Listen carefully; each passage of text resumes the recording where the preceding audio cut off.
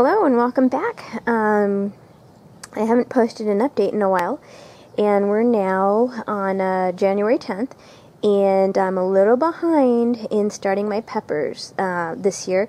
This is actually my first time growing peppers from seed, and so I just wanted to show you the process I'm taking. Now, it's recommended that you soak your peppers for at least 6 hours, your pepper seeds, and you can just soak it in warm water, or if you go online and read some of the articles, they say to soak it in a diluted tea, in just plain diluted tea, because it simulates like the intestinal tract of a bird who's dropping it, the acids and whatnot. So that's what I did, and I have all my pepper seeds in tea. I don't know if you can see them. They're right there, down below. And I have, let's see, 1, 2, 3, 4, 5, 6, 7, 8. So I'm going to be trying 8 varieties this year. And on it, there's the name of the pepper, and some of these were actually trades or gifts, which was very nice. So I've had these soaking a good long while. And what I'm going to do now is pot them up in DE, or I'm going to start them in DE, which is diatomaceous earth. And if you don't know what that is, go check a past video of some tomato seeds I put in diatomaceous earth for sprouting. So off we go. So here are all my little pepper seeds, and they're potted up in the diatomaceous earth.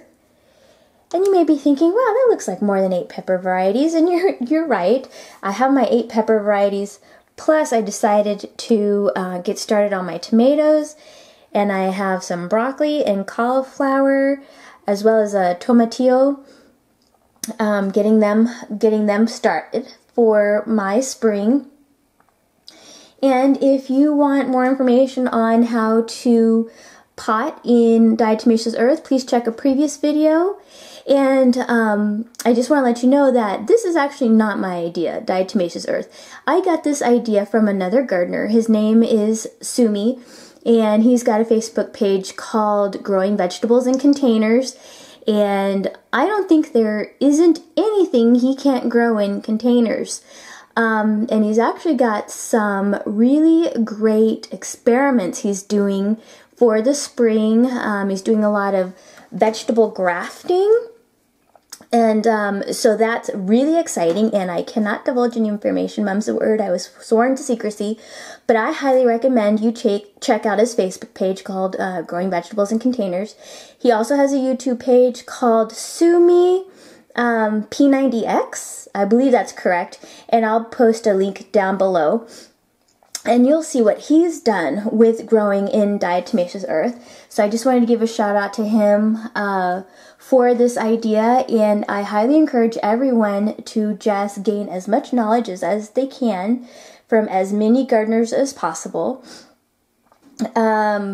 So here it is, and I will give you the progress on how my pepper seeds turned out.